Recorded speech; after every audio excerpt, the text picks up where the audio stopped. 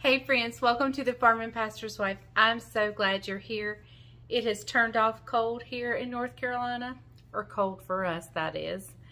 And so what better thing to have on a cold night than chicken and dumplings?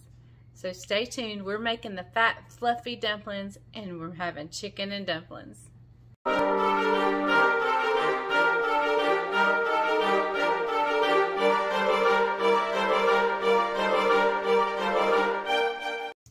Okay, first let me say, if you're new to my channel, welcome. I'm so glad you're here. This month is a little different. A lot of my videos are Vlogmas videos, but occasionally I'm throwing in a cooking video, which is my normal repertoire of videos or genre of videos. It's normally cooking. So I'm so glad you're here. If you're new, please consider hitting subscribe, hit that bell notification, give me a thumbs up. And if you're back, welcome back. I'm so glad you're here. Okay, so to start out with, we got to boil the chicken. Now, if I had a whole chicken thawed, that would be my preference. I love to boil and cook down a whole chicken. Love it. There's something therapeutic for me. But I didn't decide to cook a full-blown meal until just not too long ago. And I didn't have anything thawed, and I knew thawing chicken breast would be a lot easier, a lot quicker than thawing a whole chicken. So, and if I was really good at using my Instapot, that would be a good time to use my Instapot, but I'm not real proficient with my Instapot yet. So, we're going to start with chicken breast. I've got 5 of good-sized chicken breast in here, and I left... You know, some people trim their chicken breast first. I've left any little fat on there. There's not much on there, but what little there is, I've left on there. That just adds good flavor. And when I get ready to shred the chicken, I'll trim that off then. So I'm just going to cover this with water.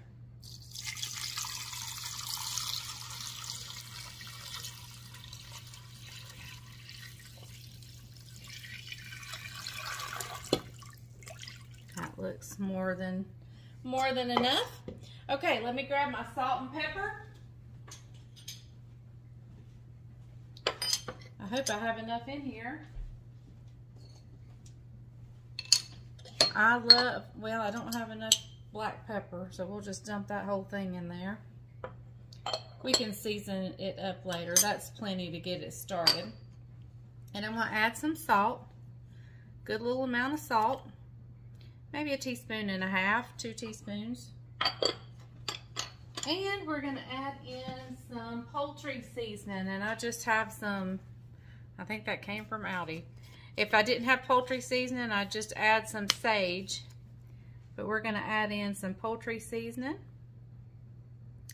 And I'm going to add in just a little bit of chicken bouillon granules. Let me grab that real quick.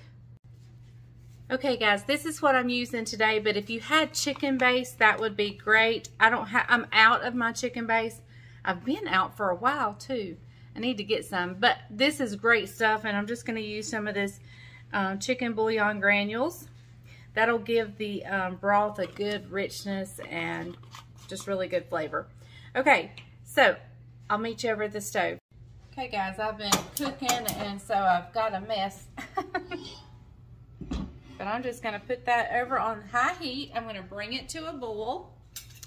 Once it comes to a boil, I'll turn the heat down and put the lid on it and just let it cook low and slow for as long as I possibly can. The longer the better. So I hope we've got a few hours worth of cook time for this. I should have put it on a little earlier, but I didn't. So we're just going to bring this to a boil. I'll put the lid on, and we'll just let her cook till she's just fork tender and falling apart. Okay, y'all, so I've gotten the chicken out, and we will turn you guys this way. And let me just say, I take a fork and pull mine apart. Now, there's some gristle and fat pieces I'll take out. But you can take a hand mixer, put these breasts in a bowl, take a hand mixer, mix it up, but it shreds it really fine. And that's great for some dishes. However, for my chicken and dumplings, I want to get a hunk of meat. So I don't use a hand mixer when I'm doing chicken and dumplings. I just use a fork and pull it apart like this. And it just is super easy. It's really hot right now. Sometimes I just get my hand in there and go too. But I'm not going to do that today because it's hot. The chicken's hot. I hadn't let it cool completely yet. Now I let this cook a couple hours probably. Just simmer. Once it came to a boil, I brought it back up. Brought it to a simmer. Turned it down to a simmer. And yeah, so I cooked it that long. I'm going to shred all of this. I don't know that I will actually use all of it in the chicken and dumplings. But like I said, I can use shredded chicken for anything. So I will keep and store what I don't use in my chicken and dumplings. But I'm going to shred all this up and I'll bring you back in just a second. Okay, y'all, so sometimes my cabinet doors are open. I've been doing really good with that here lately, and there they are, wide open. Anyway, a lot of people can do a cornstarch slurry or whatever to thicken it. I am just using good old cream of chicken soup. I think it gives it a silkiness that even the cornstarch and flour mixtures don't give, as well as it continues to add flavor. So, but if you are opposed to cream of chicken soups and so forth, by all means, use whatever you prefer. You could just do a milk and or water and cornstarch slurry. Mix it in. And you don't want it thick because chicken and dumplings aren't like, the broth is not like super thick. It's just, all right. So I'm going to swish that around and see if, and turn the burner on. I'm going to see if I may need a second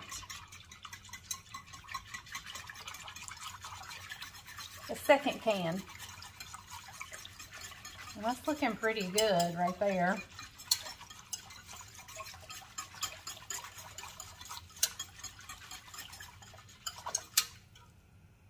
That's looking really good.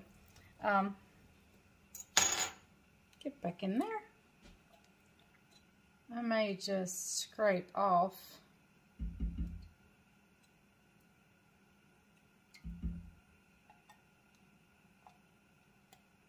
Try to get a little more out. I don't think I need the other can, so we're just going to go with one cream of chicken. I hope I didn't say cream of mushroom, but it is cream of chicken. Okay, so we're going to let this come to a boil, and while we're heating this back up, I'm going to make our dumplings. Okay, y'all, so there is a very big controversy in my very own family over dumplings. And here's the way it goes. Isaac wants the flat noodle type dumplings. Caroline wants the fat, fluffy, doughy dumplings. I'm kind of a mixture of both, or really I just don't care. And I think Bryant prefers the fat, fluffy ones too, or he may tend to be more like me and it just doesn't matter.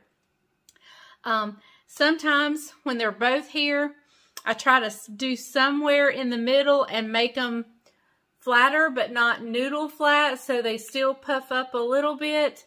But Isaac's not here tonight. Caroline will be.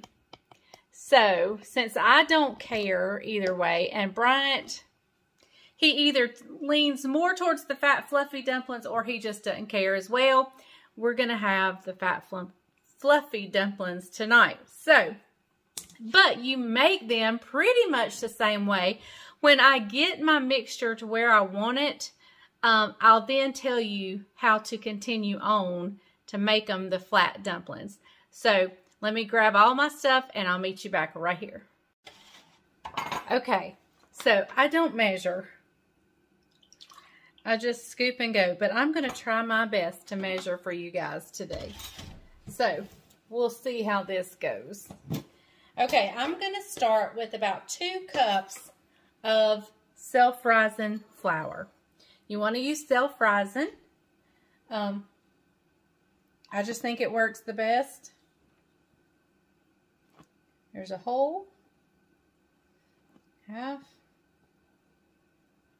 and a whole. And this is one thing, like if you put them in there and you see, oh, that's not enough, you just make another batch of it. It's okay. Okay, we're going to set that aside. And let me get you turned down here. Let's see if I can get you where there's not a shadow. Okay. And I'm going to eyeball, but you're going to use about 1/4 of a cup of, I use the butter Crisco. But you can use, you know, regular Crisco. Either one is fine. Now this is, I'm making a biscuit, pretty much a biscuit dough. Just like I would if I was going to make biscuits and I didn't have my Formula L or I wasn't making my 2 ingredient biscuits.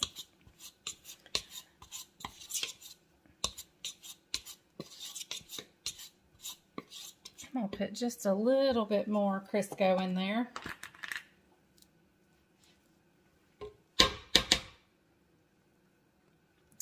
I do keep my Crisco at room temperature, so it's kind of soft.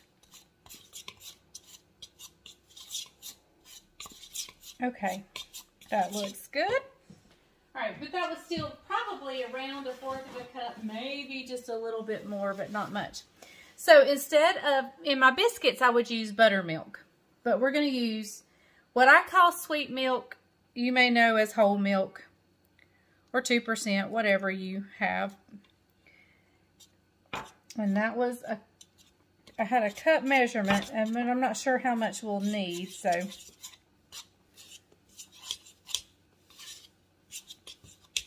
You just want to make it into, I don't get it quite as wet as my biscuit dough.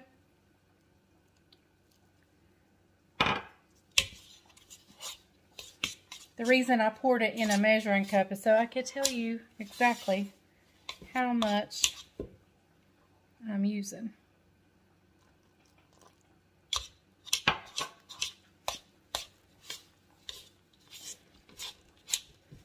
And I can tell you now, we're going to need more dumplings. That is not going to be enough.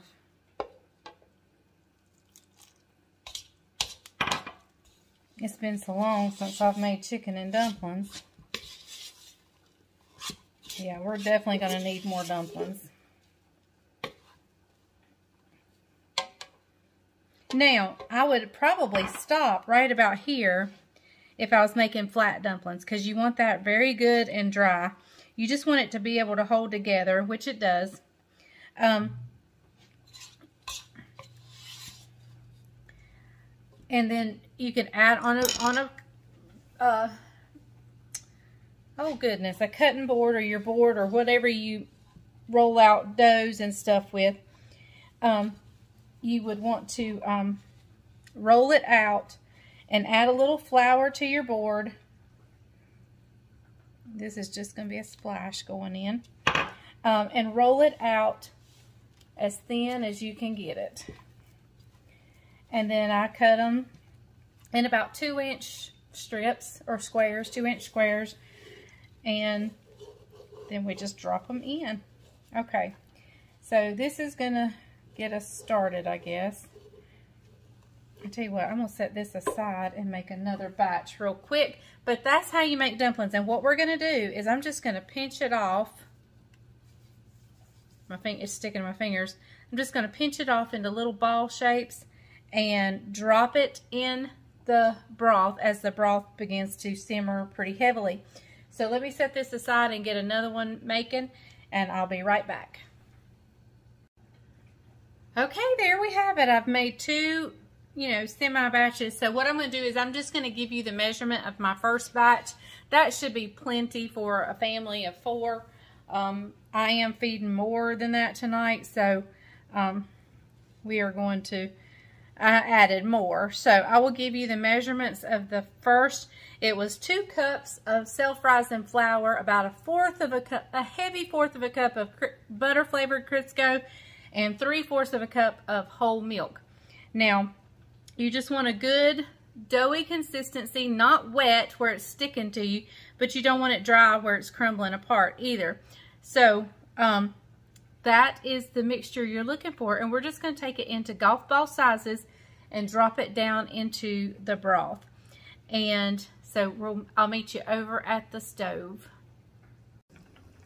Okay, y'all, it is starting to boil. So what I'm going to do is while I was waiting for it to boil, I've just been pinching off little round pieces and kind of balling them up a little bit. You don't have to ball them up. All you have to do is pinch and drop. You definitely don't have to make a ball. I just had a little extra time while I was waiting for the broth to come to a boil. Don't drop them in there too hard or it will splatter on you and it will hurt.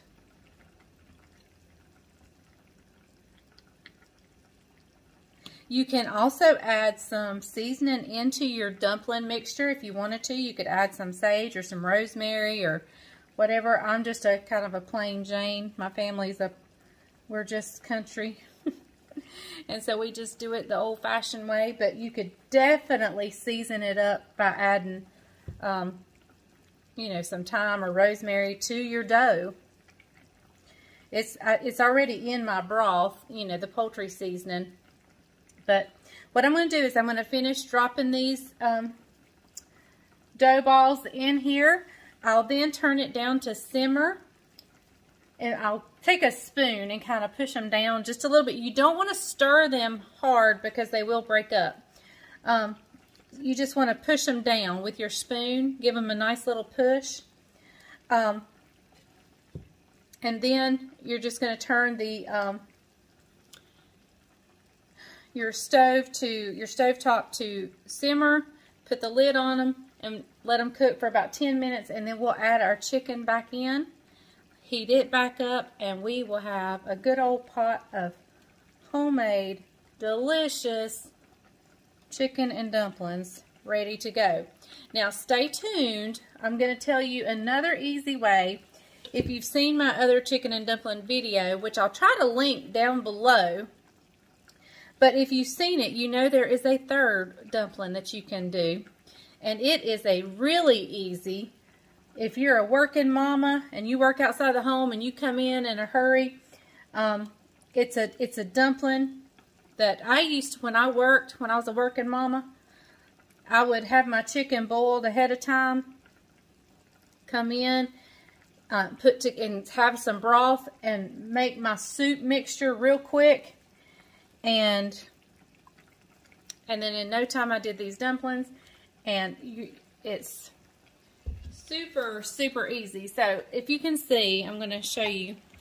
I'm just going to take my spoon and be sure they all get submerged in there. Okay, see how they're puffing up? Isn't that pretty?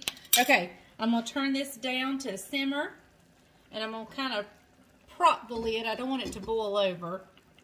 Before I put the lid on, I want to give a good check at the bottom. I want to be sure nothing's down at the bottom and sticking. Okay, so we're going to let it simmer for about 10 minutes, and we'll be right back. Okay, y'all, look at those big old fat fluffy dumplings right there. Look at that. All right, so I'm going to start putting the chicken in. I did save out 1.5 breast, and I'm not sure that I'll use all of this. We'll see. Gonna put a bunch in. I like a lot of chicken in my chicken and dumplings.